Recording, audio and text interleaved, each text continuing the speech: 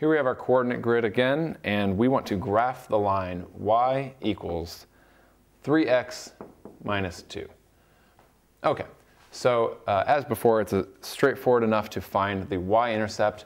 We always write this as y equals mx plus c, so c is the y-intercept, which is negative 2. So where does it cross the x-axis? Negative 2.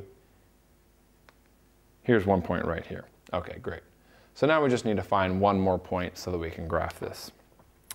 Now if we start here and we have a slope of 3, then we can just go up steps of 3, 1, 2, 3, and move over 1. So its slope is positive 3, 1, 2, 3.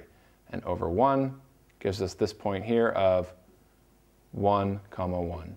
So we have this y-intercept of 0, negative 2, and this point of 1, 1. Now we just need to connect these with a line. And that's it.